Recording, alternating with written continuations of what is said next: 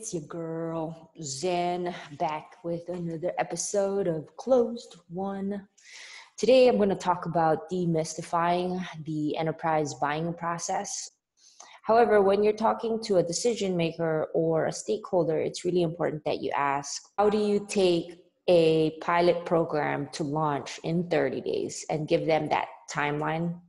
And when you do this, they'll tell you, well, this person needs to be aware, that person needs to be on the call. And then from there, we'll put together the scope of work and figure out if this is a valid flow or a valid solution for us. And then at the end, they have a choice, yes or no, to move forward with you.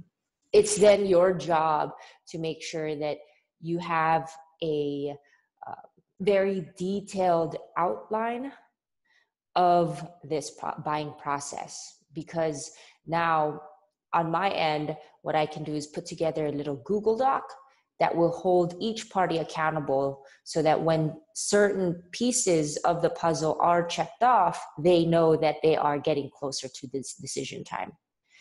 And now that's how you get all the parties involved. That's with awareness.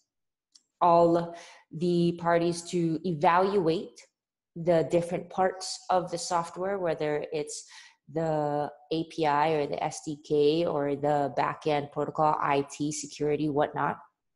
And then finally, you have all the parties involved when it comes to decision time, and you sit down and negotiate on price. If you do these three things, again, ask the question, document a detailed process of steps, and you check those off because check marks are very valuable, you should get to a point where they can make a decision whether to move forward or not. And if you haven't done that, make sure to do so and get on a call as soon as possible.